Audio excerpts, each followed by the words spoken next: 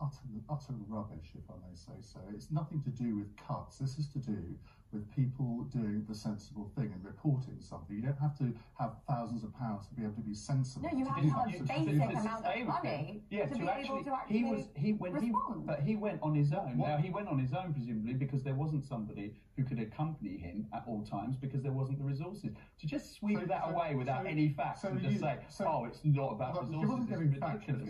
There's plenty of facts. You know, do you want the data on the lack of resources? The Children's Commissioner for this country has spoken frequently about the parlous state of children's social care. So you suggest the expert has been appointed to analyse this issue. Okay, I won't speak.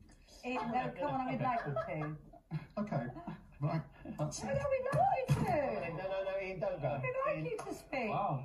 Well, wow, what a fit of peak. What a grown-up Sorry, story. I think he's a West Ham fan. Can you go platform yourself?